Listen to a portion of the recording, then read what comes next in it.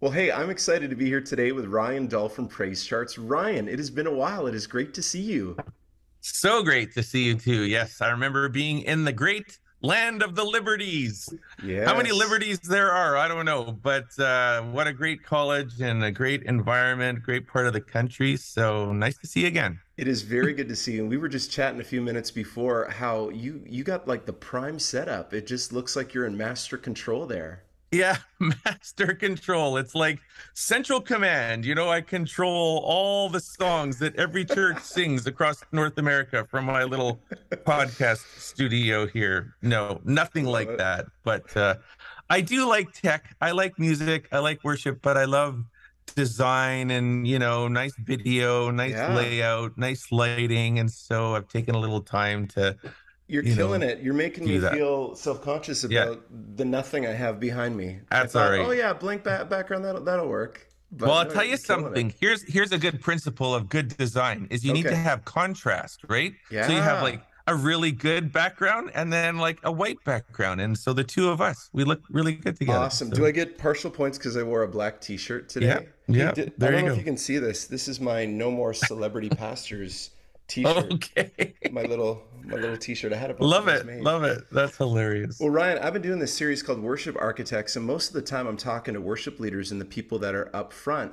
But I wanted Mm-hmm. to chat with you just because Mm. you are a worship architect and you've really been resourcing the church for, man, 20, 25 years behind the Yeah. scenes. And, like Praise Charts has been a leader in resourcing the church with digital music and before that Yeah. sheet music and charts for well over 20 years. Can you tell us the story of how you saw that unmet need and how you stepped out in faith to meet Mm-hmm. it all those years Yeah. ago? Well, just to tell you, like I don't come from the world of big stage, big lights, smoke, lasers, moving things. I think that whole world skipped me by. I come from the world of smoking soundboards and setting up chairs, and the lights consist of fluorescent lights that take about half an Ooh, hour to actually, power turn up. on. Yeah. And oh yeah, and then when they go down, I've been in services before where those fluorescent lights go down, and then it's like, oh no, what are we gonna do now? So much of my early days is so low tech. It's so not even, this little office that I'm in right now. So It's so funny. maybe, yeah, I forgot about the gym lights that take forever. Like we're both from Canada, so I remember yeah, like going to school and like, oh, it's gym period, and we had yeah, like while we were getting changed, the teacher had to put that funky key in that weird yeah, keyhole, and on go the lights, and they took yeah. like 5, 10 minutes just to warm up and turn on. Totally, So I totally. remember that world. Funny, Anyway, funny story just about that is this sure. literally this last week I led worship at the church where I started Praise Charts out of. And No way. I led worship not in the main center. Now they've built a beautiful building, but they have satellite campuses. And one of them's in a gym in this little community about 5 minutes from the main hub. And so there I am, 25 years later, back in a gym, the same old church. I Full even opened circle. my worship set telling the story. It's like I'm getting a whole bunch of flooded of early Wow. memories of All this the is how it feels. all started. And so I sort of share that is because like the early days of when Praise Charts started really comes from just a guy in a church with a smoking soundboard. That was one story I have. And terrible lights and things like that, trying to make something of this world and sheet music. I mean, we were writing out chord charts on napkins on pieces of paper here. And then I wanted to bring in a little mini orchestra into our church stage, which consisted of like a tuba and an oboe and a trumpet and an acoustic guitar. It was that hodgepodge, right? But Uncle that's Ryan's the jug band. I love it. exactly, exactly. But the game changer for me, and this kind of talks about the heart of praise charts, is Mm. at the end of some of those services where we had the most contorted band you can imagine. I had moms and dads coming up to me after the service and saying, I just want you to know the difference you're making in my son's life. He's Mm. like 16 years old, barely fits in at school, plays Wow. trumpet, and now he has a place to belong and play. Who else gives him a spot to I play? love that. I So love that's that. kind of like the heartbeat. Even here we are 25 years later, and I still am like, the reason I love orchestrations in particular is because it's 40 more seats for someone to play something. So it's not really about sounding like the album. And I know we all like to sound awesome and got multi tracks and many things to help us with that. But I'm trying to create seats for someone to get on stage. Yeah. And now we're really big into, choral music. Again, the same heartbeat is if you have a choir, now you got 60 more places for someone to get a invitation via planning center, which would be an honor for some people to go, I'm like on the team. Yeah. They invited me, Yeah. right? And so I feel like praise charts is just a bit of a conduit for meaningful engagement beyond just, Yeah. singing in the congregation, which is great too. But it's nice to be connected and involved. And Yeah. I'm like that too. I mean, I'm starting to get now all these little invitations, different places through Planning Center. I love getting Planning Center invites because I'm like, they want me, Yeah. Oh, Yeah. I You're get part to of the play. team. I'm a part of the team. That's the feeling that I have, and then I'm going into praise charts myself, and making arrangements and tweaking. I'm fixing broken chords, all that kind of stuff. So, same Man. old world. So how did it all begin? Yeah, What did you see? What did you see that wasn't being met at the time, and yeah, what made you think, huh, I'm going to start this thing? yeah. I was gonna show you. I'll show you this. Right now, I have a company called Sunrain Media, which is like the overarching company of praise charts. But that all came from this songbook, which I made when I was 19 years old. It's got like 250 chord charts in it. You see that? I made like about 200 copies of that songbook for my church and a few other camps and churches around Canada, just because I wanted to get the music out. I mean, this has stuff Oh, like I love you, Lord, and open the eyes of my heart, Lord. I mean, Hillsong was barely a thing when this songbook came out. So I collected a bunch of songs together, had no concept of trying to make a business of it. I just wanted to resource churches. And sure. I think that sometimes in businesses, if you call praise charts a business, can be most effective when they start from that authentic place where someone wasn't just trying to make money. They were actually Hmm. trying to do something that they probably would have done for free anyways. And so I was doing this back Hmm. in 19 this the copyright line on this little book here is 1993. So that's almost 30 years ago. And Wow. it took me 5 years until I had a band, I had musicians, they didn't have music. I wanted to sing Shout to the Lord and Open the Eyes of My Heart, Lord, and some Dennis Jernigan songs I was really into. It's like, where do we get the music for this? And no one was keeping up with the music industry. It's like the music industry was stuck in the print machine that was always 6 months behind. And I wanted to be like flowing like a river. Every week, new music, is being written. Do you remember the days? I mean, you're a Canadian, Brian Dirksen and like Yeah. Vineyard Canada and Yeah. all that kind of stuff. Come now is the time to worship, Huge Refiner's songs. Fire. These Yeah. are like the early songs that seem to bring this fresh sound, this acoustic guitar kind of led worship, intimate connection. That was all happening in a new way in the late 90s, which is the founding year of praise charts. Really, it was just a little sole proprietor enterprise, me and maybe half of another person's time. It was 1998, which puts me in the 25th year today. Wow. Kind Well, of crazy. happy I know. 25th anniversary. And there was some other kind of invention that happened in the 90s that was probably really important to the Yeah, success of praise. the internet. The interwebs kind of That's came into right. being in Yeah, the 1990s. And so you were just you think about the sovereignty of God and when he decided for you to be born yeah, and what he put inside of your heart and yeah, just like all of this kind of coming into play at the right time so that you yeah, could resource people. And I was yeah. even thinking about just how novel, like even before the internet, how novel an overhead projector is. Because before overhead projectors, you'd have to wait until a hymnal was published.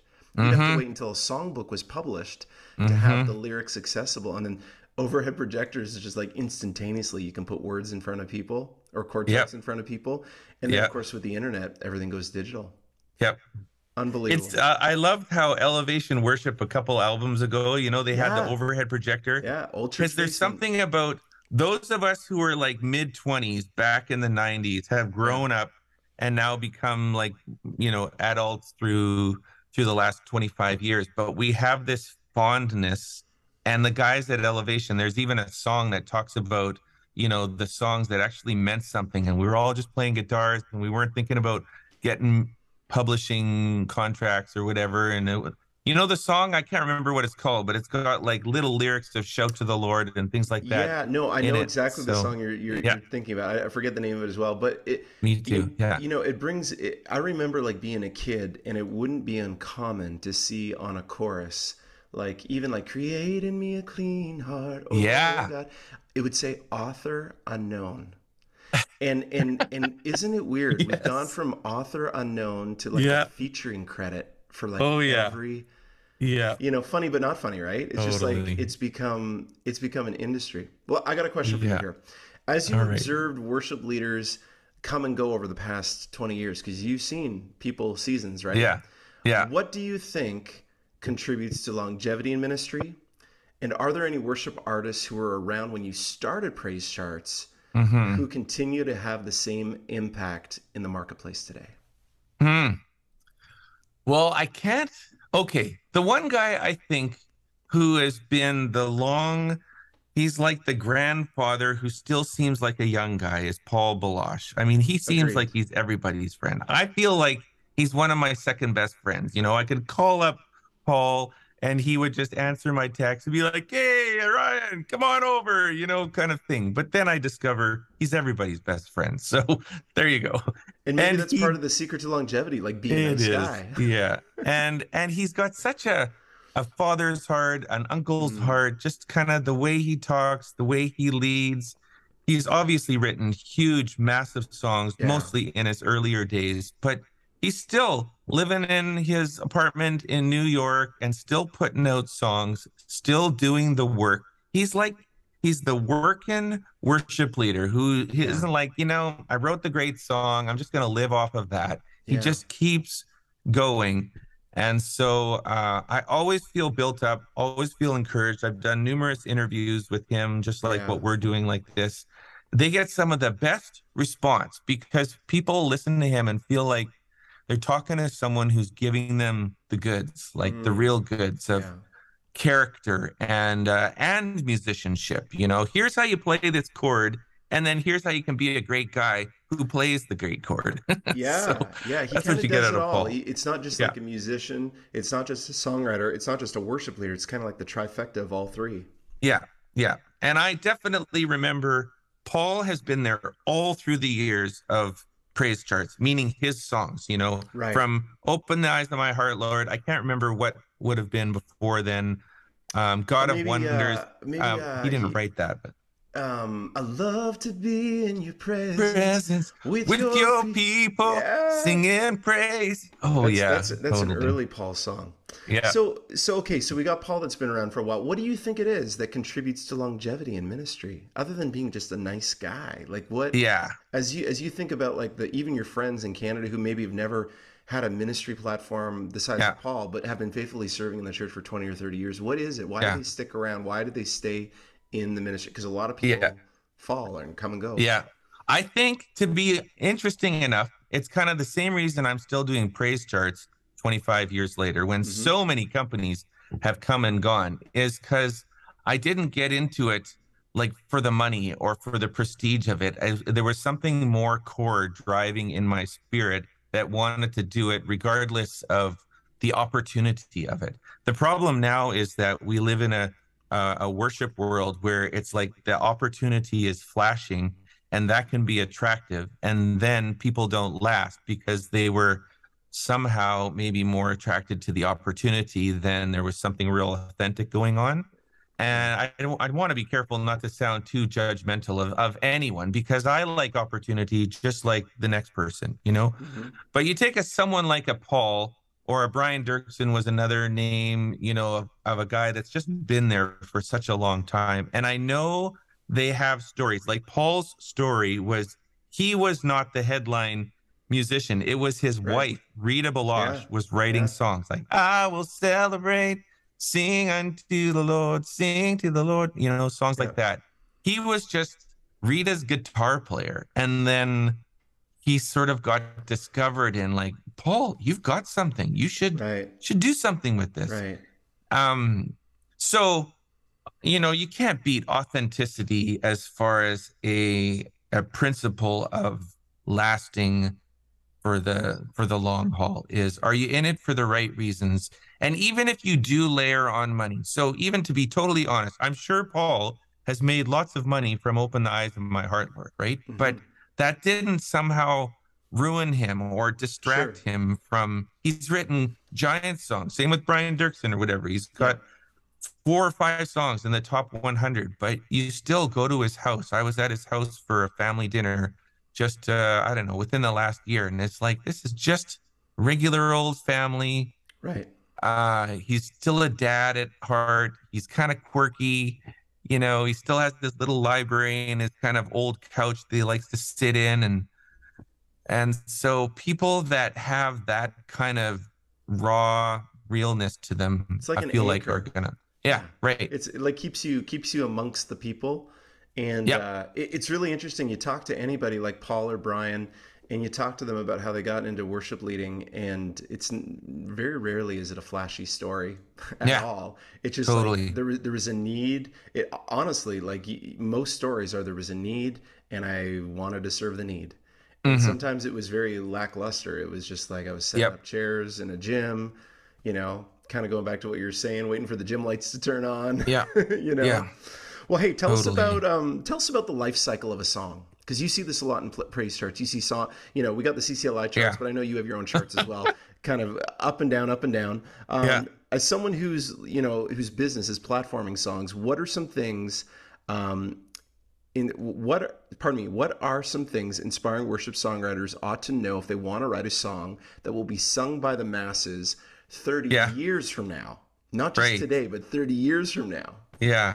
Well, unfortunately or fortunately, depends how you look on it. The reality is there's a lot of quote unquote competition. There's a lot of songs being written, and Right. maybe it's like there's the same number of songs being written, but now the platforms allow so many songs to be accessible and heard and things like that. So Sure. maybe I would just say at the outset, have a realistic outlook that more than likely, sorry to be depressing, but more than likely, you're going to write a song that isn't going to be sung for the next 30 years and Yeah. all around the world. And I Yeah. hope that doesn't dissuade you. It's even Matt Redman, Chris Tomlin, Keith Getty, all these people have written so many songs that have never seen the light of day. So let's Hmm. just kind of remember that.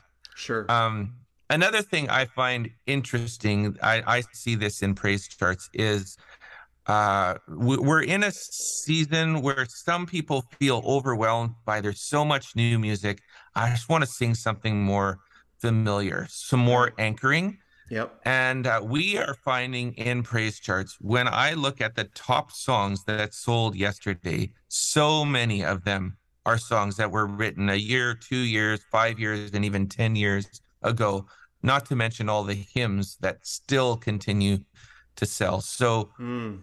praise charts doesn't reflect. I know we make it look like you come to praise charts and of course we're showcasing all this new music, but the Hmm. reality, the meat and potatoes of what sells, Hmm. meaning what people are downloading, is they want anchoring songs that have tried been through the test of time or whatever like that. Sure. So that's just kind of another realistic outlook. Another thing I would say, this is a little window into praise charts, is we love to have the charts on New Music Friday. Like when Cody Carnes is releasing his album today, as we're recording this, I think the Yeah. whole album, Yeah. and it's like praise charts has all the charts.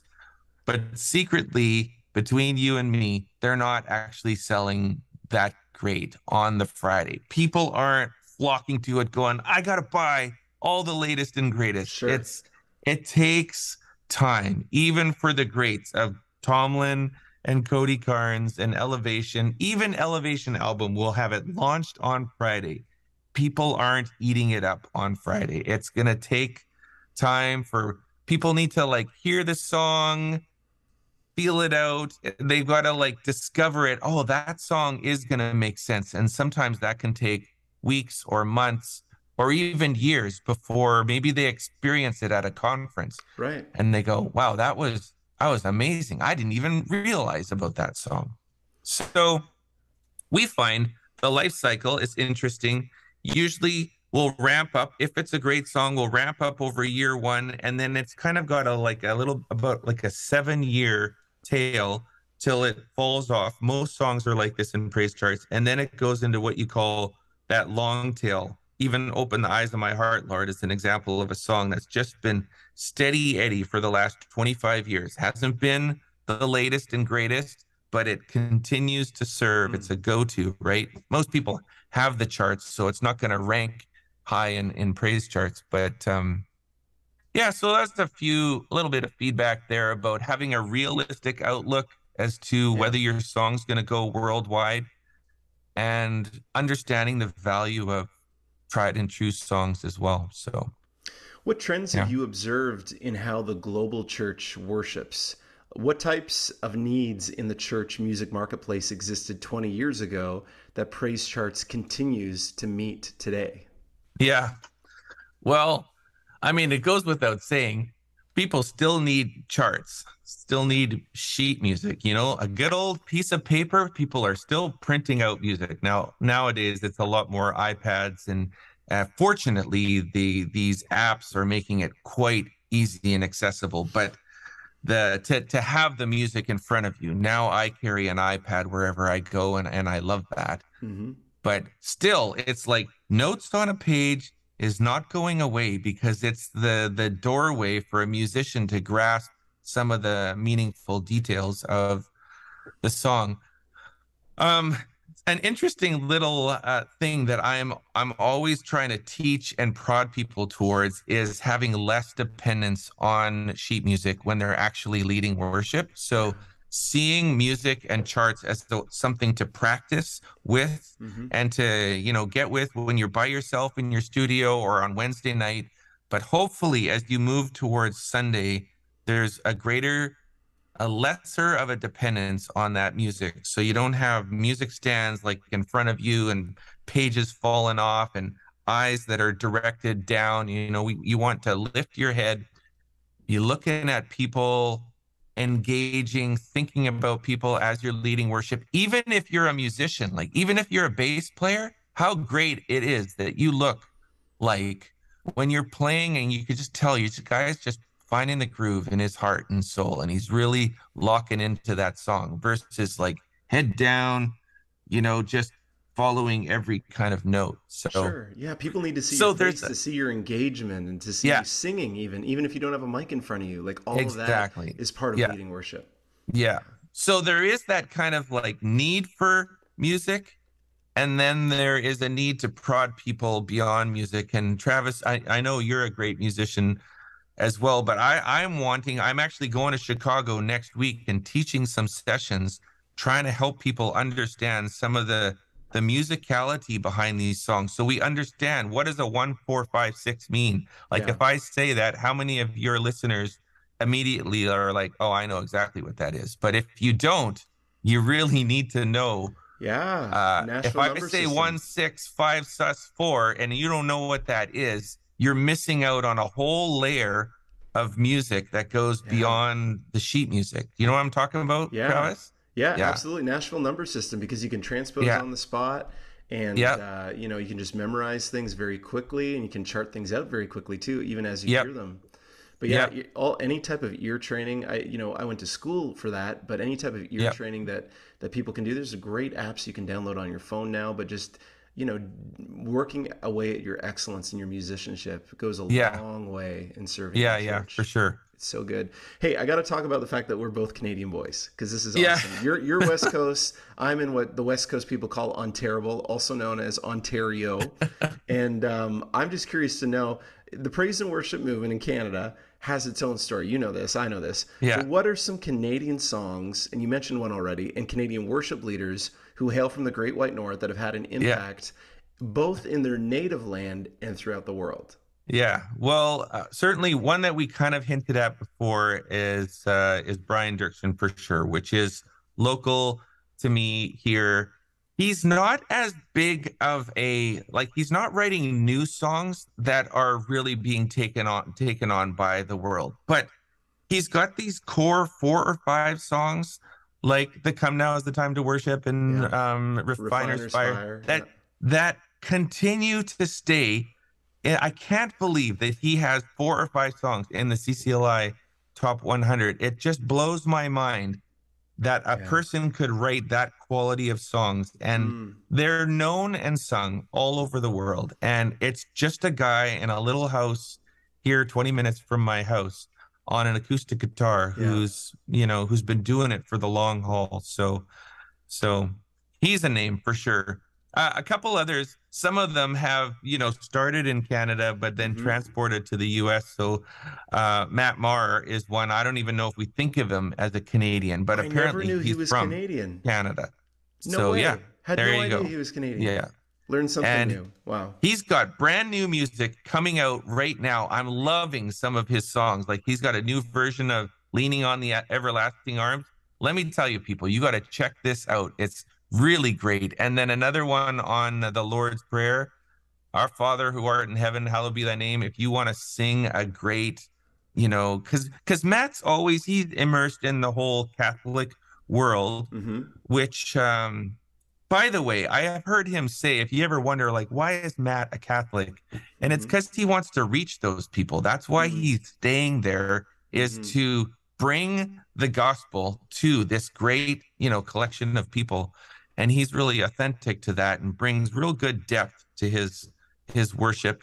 And he's got groove. I mean, that guy knows how to sink into the pocket Yeah. of, don't you think? I just Yeah. I I just agree. really like his stuff.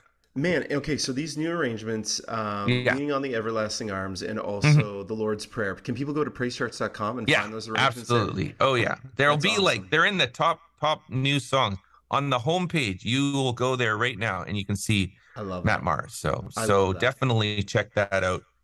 His new album. And then a couple others. Amanda Cook, she Yeah, she okay. started Winnipeg, went over to Bethel. Now she's working with I don't even know where she landed, but a beautiful, sweet spirit of a girl, amazing, powerful voice.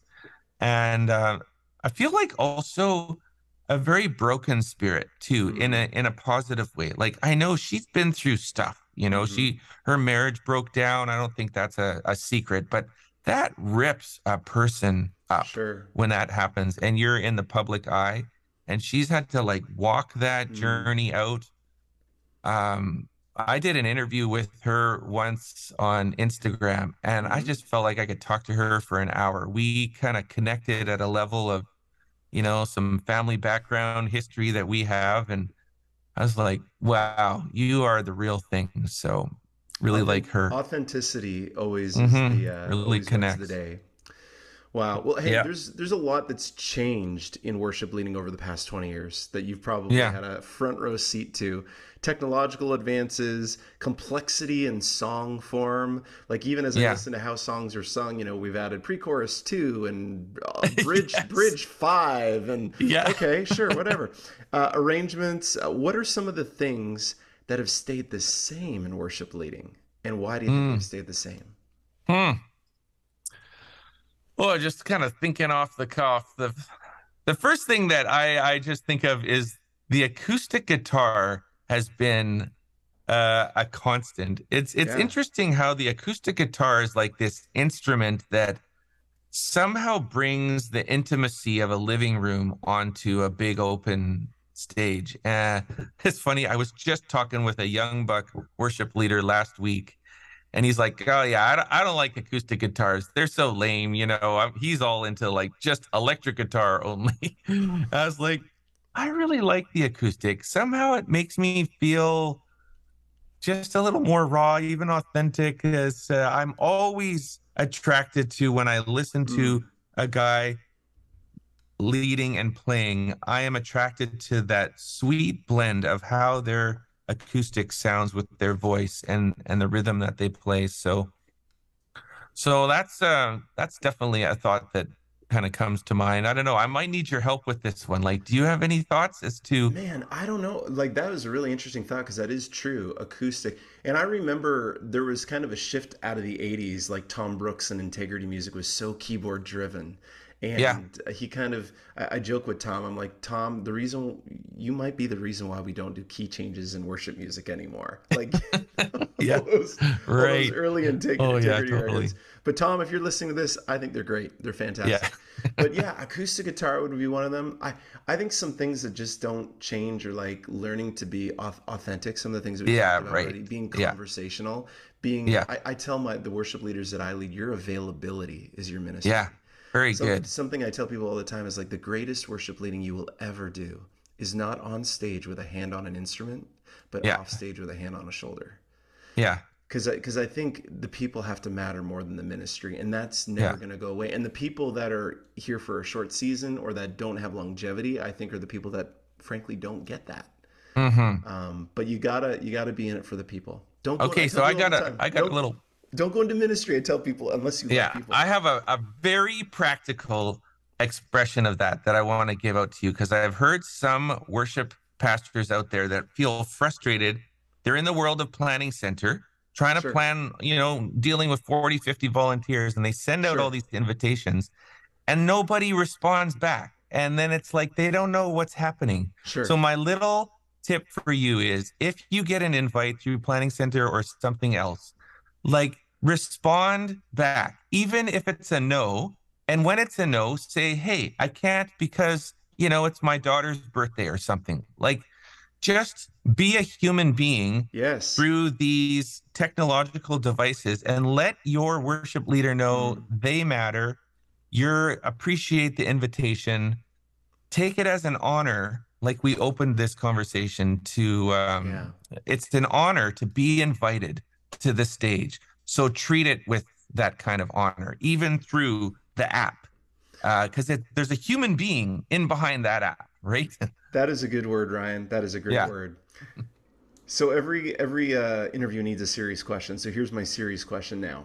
As a guy that's spent his career both leading worship but also resourcing worship leaders, what are some of the hardest lessons you've had to learn in worship ministry, and how did you overcome them? Hmm.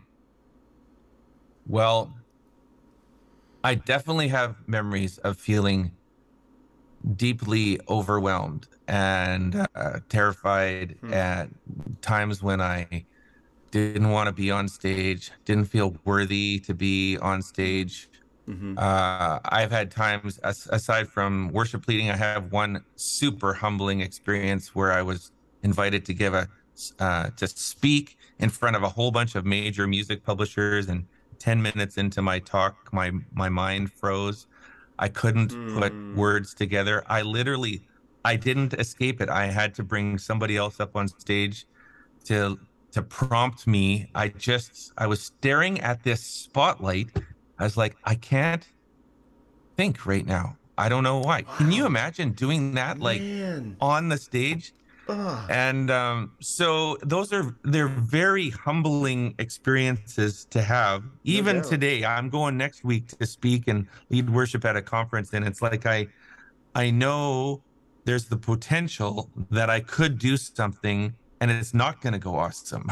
Like, and how will I handle that? Well, I don't know. I'm just aware of that.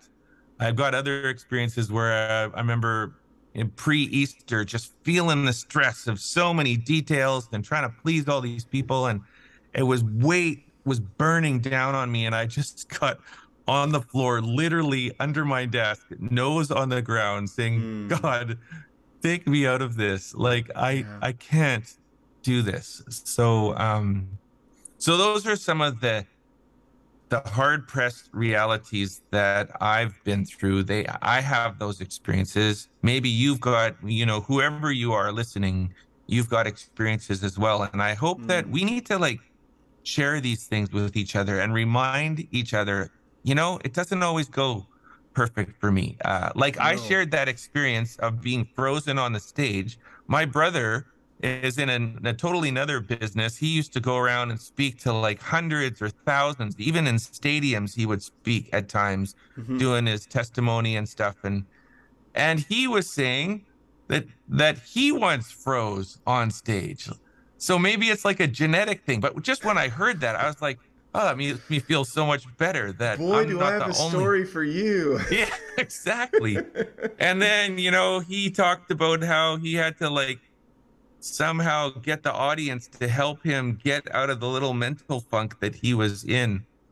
I have constant nightmares of showing up on stage when I'm supposed to lead worship and having had prepared no songs and having not knowing anything to say. So it's just like a nightmare that I feel in my spirit. Like I'm going to show up on stage and not have anything to say and no songs and not know how to play anything. It's just, those are fears that kind of go on inside of me. So, Yeah, well, and hey, it's spiritual warfare is a real thing when you're leading yeah, worship. You got a target on your back, and you're out in the front leading the group. And man, we all have those funny things. I've said yeah, so many stupid things. I've stumbled over my words. So yeah. back in the day when we used to pass the offering plates during the offertory, there was one service in my early 20s, and I said, "All right, it's time to pass the money bags." So money bags. What the heck?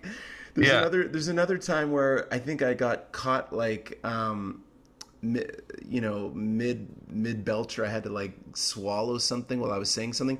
Whatever came out of me, it ended up like, "I'm so glad you've come to worship us this morning instead Oh, of with us." oh, And right. Yeah. so there's like a burp in between there. So like, and that was just, Yeah. a funny, even before we had like worship fail Instagram Yeah. accounts, these would be the things that you'd walk into at a staff meeting and they'd have it all queued Yeah. up for you to be completely embarrassed in front of your Yeah. entire staff. But I do think sometimes the Lord allows us to have those moments to keep us Yeah. humble. Yeah. And you were asking, like, how did you get through it? Or how do you get through some of these hard Yeah, lessons? And I just would say, for me, and I just want to say this to anyone listening, don't make it like you've got everything all together. Don't pretend, that's don't right. tell stories like your life is going so Yeah, amazing all the time. It gets exhausting. And yeah, certainly social media is the powerhouse of my life is amazing. And I'm not saying post your worst stories all on, whatever. Don't sure. be a sour puss, but be real and, let people know you've got your flaws. Yeah, We need more of that kind of dialogue, right? it's more authentic. Do you ever read anything by the leadership teacher Patrick Lencioni? No, no. So he's got a great book. You should check it out called The Five Dysfunctions of a Team. The Oh, Five yeah. Okay. Dysfunctions of a Team, and it's written as a parable. The actual meat and potatoes of the whole thing is only a small little chapter at the very end, but the whole front end is a parable, and the parable very quickly becomes obvious the points he's trying to make. But one of the things that Patrick says when he teaches on leadership is he's like, we all grew up with people telling us, don't let them see you when you sweat, when actually you should lift up your arm and be like, look, I'm sweating. I Yeah, need I your know. help. I I'm know. human like the rest of you. Because I think what that does is that it opens up a dialogue. It opens up conversation, and it like, who wants to follow a leader that's held a standard that they can't uphold? Now, don't Hmm. hear me wrong. Leaders need to have standards, but what I'm saying Hmm. is that we're all human, and we all need that. There's been no provision made for us to live the Christian life apart from the Holy Spirit, and we're going to fail this side of Hmm. heaven. It's just how it Hmm. is. And so to lead in a way that we can, as John Maxwell would say, fail forward, and to do it in a safe place, I think so much of doing that as a leader is just. I tell my worship leaders all the time, like, some of the most important words that your team can hear out of your mouth is, "I was wrong. Please Right. forgive me. I'm Yeah. sorry. I Very didn't good. have that right. Can you help me?" Because Yeah. that just brings a humanity to something. And you know Hmm. what? You end up gaining influence in the end in their lives, because you're like, I want to be like that guy. That guy's not a fake. Hmm. That guy's the real thing. Hmm. We live in a world today where our detection for fakeness is like off the charts. Like, Hmm. people want the real thing, and we have it to Hmm. offer them. So Hmm. why not, exemplify that even in our leadership? Yeah. Very good. There you go. Okay, lightning round questions. This is fun. This is fun. Okay, first one. Favorite worship album of all time? Okay, well, I go back to the Langley Vineyard. Maybe no one's ever heard of it, but there Changed was an by Your album Glory. Brian Dirksen record. No, Jesus Alone, which was, I Okay. think, before that. It had Okay. eternity in it. I will be yours, you will Yeah. be mine forever. And oh, those songs just melted me. And Exalt the Lord our God. That was the album that like floored me. There was like, this Sure. is not like anything else I've ever heard. And it was a turning point for me. And when I go back to that album, Mm. it's barely, I don't even know if it's on Spotify. I think it is on Spotify, but it's so old, so forming that it's barely a CD-ROM. It was And for probably a tape. and for people who like don't understand kind of the worship movement in Canada, the albums that came out of Langley Vineyard were so Yeah, definitive, and they right. made their songs made like I want to say like we learned Refiner's Fire and Good to Me and Pour Out My Heart. I feel like we learned all those Andy Park and Brian Dirksen songs long before they made it into the States, just Yep. because they were so they were everywhere. They were everywhere. Like I Yep. remember as a kid growing up in the 80s and 90s, you had Integrity, you had Maranatha, and then in Canada you had Vineyard. And Hmm. and some of those, it's funny we're talking about Vineyard Canada music because there was a record called Believe that I loved when I was in Yep. college. It's not on Apple Music, and I'm like, I might have to like find a physical copy and dig out the CD player to Do listen you to. know what? I had the same response and I went and found it.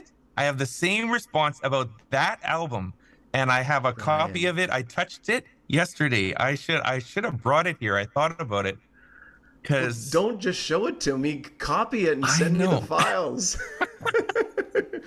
Because Maybe I I should start like Napster, not .net, and copy it and send you the files. start pirating like early Vineyard Oh my Canada goodness. music. Well, I and I don't even love have a CD-ROM insert. I have nowhere to put it. David Ruiz out in Winnipeg, and then also the All I Need record. Yeah. That was huge with He Is Yahweh. That was all college music for me. Okay, Yeah. first There you go. album that you ever owned on any format. I think maybe Ricky Skaggs. So, Okay, a little do you know Ricky? bluegrass. I mean, it's not Yeah, the worship album, but his sure. daughter, Molly Skaggs, wrote that Bethel Resurrection song. What's that? Rain is not real as a phone. You know that one? No, I don't. There ain't no grave Oh yeah, yeah, yeah. and Ain't no ain't great. my Yeah, floating down. yeah. That's Ricky Skaggs' daughter leads that song at No Bethel. way. So No there you way. go. That's awesome. Oh, Anyways, and then the other album I discovered very early on that blew my mind as far as vocal harmonies was Take Six. And yeah, it was no that doubt. album that had six vertical columns on it, one of Yeah. their earliest ones. Oh Wow. man, incredible vocal harmonies. So that was that. So I have to hammer down then first CCM or worship album that you owned that Oh, you purchased. well, I don't have that in I don't know my notes other than I'm Take Six. unprepared. And I know I'm unprepared. I can't even think back, but probably it was Take Six. Okay, Just because I really like thick jazz sure. tight vocal harmonies. That one blew my mind listening to it. So there you go. Worship leader that's had the most impact on you. Okay, the names would be Brian Dirksen, Chris Tomlin, Matt Redman, and Cody Carnes. That kind of progresses through the years, but these are all guys. They're similar age to me. I kind of identify with them. They carry a guitar. I like to carry a guitar. So many things about what they do. I feel like I just want to emulate that kind of comfort and intimacy inside a large or small environment, and authenticity and that kind of thing that we've talked about. So those are the names. Yeah. Scripture every worship leader should have memorized. Jesus wept. How about that? Low hanging fruit. Come I know. on. I was just thinking about that, thinking, don't forget, Jesus had emotion. Music, worship, it's emotional. We're trying to connect to people that are Yeah. going through stuff. Okay. So there's a lot more behind those two words just to remember. We hear all this stuff. Oh, don't be so emotional in music, or music is just trying to like whatever. It's like, yeah, we have emotions. God created you that way. and Jesus wept. Hmm. So meet people in their place of like need and longing. See, I could go somewhere You got a beyond just the sermon right, you got a simple. I sermon right know. there. I love There's that. more than just like the shortest verse in the Bible. Okay, okay, I'm with you. Most Okay. expensive musical instrument you've ever owned or played? Well, nothing dramatic, but I did buy a really nice Taylor guitar maybe 5 or 7 years ago. But it's Okay. not now my favorite one. My favorite is the Martin that my dad passed on. Hmm. He passed away 2 years ago. He Hmm. dreamed of owning a Martin, got one. He recorded a couple albums with it. I helped him do that. He's on Spotify. It's his living legacy, but I own his guitar to carry it into the next generation, and I love that one. And if So people want to hear your dad's album, what's your dad's yeah, name and what's the name of the record? Vic Dahl. Look him up on Spotify. It's in two albums, and they're really really great. So I love the name, Vic Dahl. yep, It has kind of artistic appeal. yep. He was a barber, Vic's Styling Center. So Let's that's how I grew go. up. Yeah. Worship leader that's made you laugh the hardest. I'm wondering if it's going to be the same answer as mine. No, no, it won't because like there's nobody famous that has made me laugh hardest. It's just my friend Corey Allstad, who Okay, is like my worship pastor, sure. and we have a personal ongoing voice chat dialogue Mm-hmm. where we just take all the covers off of our filters, right? And we just like talk plainly to each other. And it's very fun to have a dialogue, an ongoing dialogue where you can just really be raw and a bit risky. No one else is listening in. It just reminds you that you're still human, and we laugh a lot That's in that awesome. dialogue. So, and I'm glad to know he's my worship pastor. So it's like I'm not just talking to some carnal person that I'm trying to like evangelize. I'm actually talking to the guy that's Yeah, on stage, supposed to have it all together. And I secretly know that he doesn't. So that's great. That's good. Worship song that gave you goosebumps the first time you heard it. it's an Andy Park song called Yet I Will Praise. Yeah, I Have know you ever that heard song. that one? Yeah. When I heard Even that one, when. Yeah, yeah. yeah, Yeah, I man. heard that song when I was going through probably the lowest season of my life. My marriage was like crumbling. I was, having to be on stage leading worship while just Mm. trying to keep my family together. Mm-hmm. And that song was like I got shivers when I heard it. So Yeah. Andy's the guy who mentored Brian Dirksen. He Right. was like the real core founding. He was Yeah. John Wimber's vineyard worship Yeah. leader back in the day. So he wrote some great songs. That was one that's really moved me. And just to bring it full circle, I think that's on the Believe album that you're going to rip Yeah, to MP3 and send I to know. me. Okay. WeTransfer.com. Let's I go. am good. Okay. A newer worship artist that we may not have heard yet but need to. All right. Sky Peterson. Have you ever heard of her? Sky Peter. Man, I'm willing to listen to anybody with the Okay, first name there you Sky. go. That's great. Nobody would have heard of it. I just interviewed Keith Getty a couple of days ago. You can see it on Praise Charts. We talk Okay. about Sky. Sky is Andrew Peterson's daughter. Andrew Peterson wrote, Yes. Yep. what's his Yep. big song? The one hold on. Is he Some worthy? Is he worthy? Is he worthy? Yeah, yeah, There yeah. you go. Now we have brought the world together. So Andrew Peterson, is he worthy? His daughter, 20 years old, is now one of the 10 sanctioned hymn writers of the Getty team. And she's got 3 songs right now in praise charts. 2 of them are trending like in the top 10 that she had a hand in writing. So that's why I was I, like, no I'm one's inter- heard of her. I'm You need to interested to go to praise know. charts. I'm interested to Yeah. know about this whole sanction thing with Keith Getty. Does he knight the songwriters? Do they have to get Yeah. down on one knee? Like, what's going on here? I don't The the, know, the but holy in Christ alone water for poured all no, over yeah. your head. But Keith is a guy, I mean, he has been around as well, been around the block, and he is not just about writing songs by himself. Now he's trying to raise up modern Yeah. hymn writers for He wants to train people and to develop a community of people who will write songs that we'll be singing in 30 years.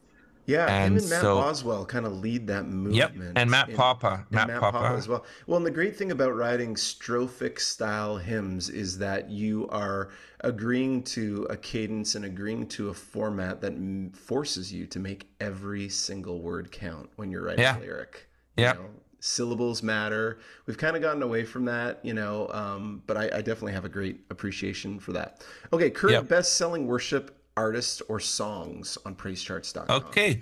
Well, Praise Charts is full of song lists on any theme, any topic, any year, anything you want, you can go. So I literally like went in just to see that the top songs that have been selling in 2022. So this is very current. And it would all kind of come down to Keith Getty's got lots of great songs that Okay. are still going strong. Phil Wickham has been massive. Charity Gale has been uniquely Yeah. she is big, but in praise charts tends to appeal to a very like vocal driven choir band gospel. She's got all the chops to pull that together, and her song Thank You Jesus for the Blood has been massive this last Yeah. year.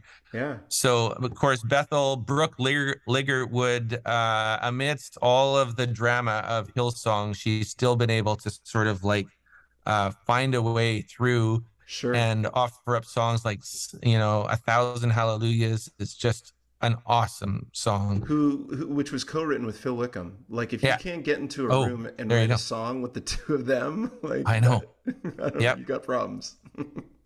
And of course, Chris Tomlin. Chris Tomlin kind of went, I feel like he went through this season where he was trying out some other things. He did tried country. His Yeah, I remember last that. album, his last album, this is what I've heard anyways, is he is decidedly trying to come back to Oh like yeah. more mainstream worship. There's a And song. hit, There's a song on there called "Forever Holy," yeah, "Holy Forever." yeah, Sorry, I got it mixed yeah, up.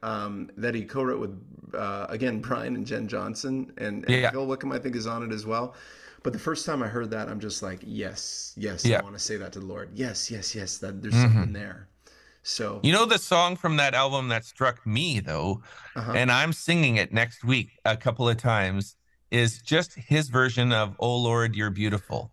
I Let's was like, go, okay, Keith Green, now old you are school. connecting Yeah, to a place where I have walked through.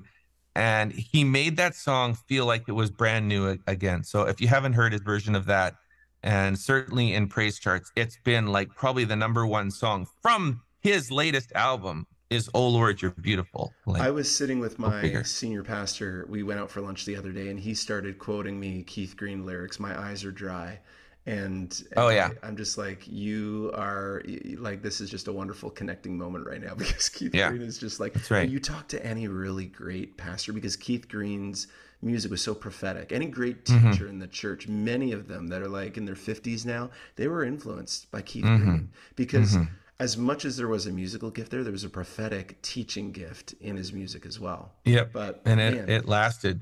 Kind of like he's like a bit of a Rich Mullins, someone yeah, that just died too early, sure, and we're still singing his stuff.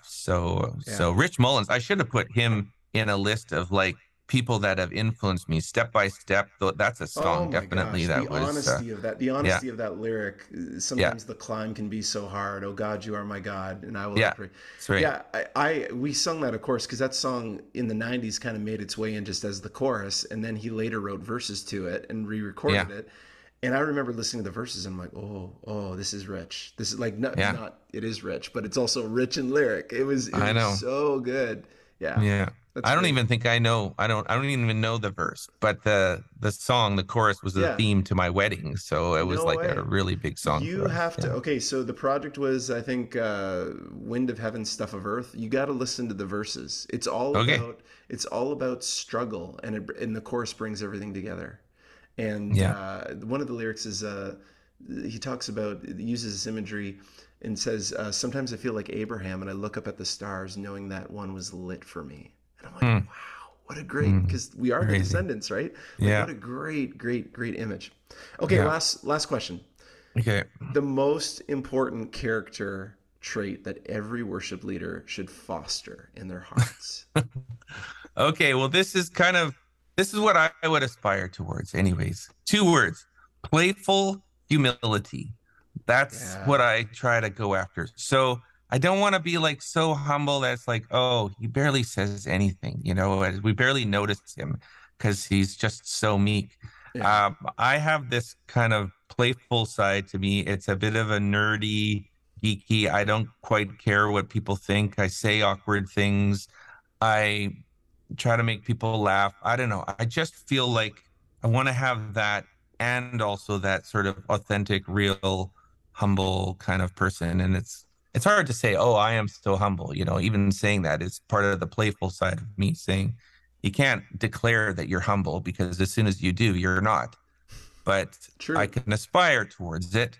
And but I think playfulness is something that maybe we don't elevate enough. Like people, could we just chill a bit? Could we Yeah. just not Hey, take I'm with you. ourselves quite so serious? I'm with you. You know what? I No. got a Gloria Gaither quote for you. You ready for this? All right. Yeah. Gloria Gaither said, um, try not to take yourself so seriously, but do take God very seriously. Yeah. And I'm like, yeah, Yeah. those are words to live by. Those are Yeah. words to live by. Like, let's have Yeah. fun. Let's have fun. Yeah. That's Man, awesome. Ryan Dahl, praisecharts.com. It has been incredible just to catch up with you. Thank you so much for your time and for being a part of this. And Yeah. yeah, if you're listening, make sure you get all of your resources to lead your team at praisecharts.com. Thank you, There Ryan. you It's been go. great. Super fun. Thank you for having me, Travis.